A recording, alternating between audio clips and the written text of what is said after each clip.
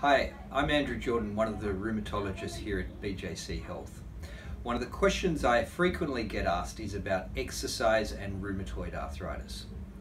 Exercise is highly beneficial in the long term for our musculoskeletal health. Often in the short term with rheumatoid arthritis, there's a lot of pain which makes exercise difficult. In this setting, the first aim is to reduce your pain so that you can then progress further.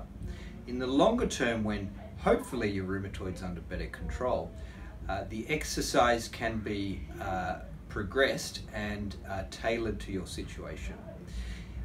Whilst exercise may irritate a joint which is inflamed, you are not damaging the joint during that process. You may need to work with your exercise provider to tailor your program so that you're not stressing the sore joints. This may involve altering your program to involve less weight-bearing activity or using the other joints around it.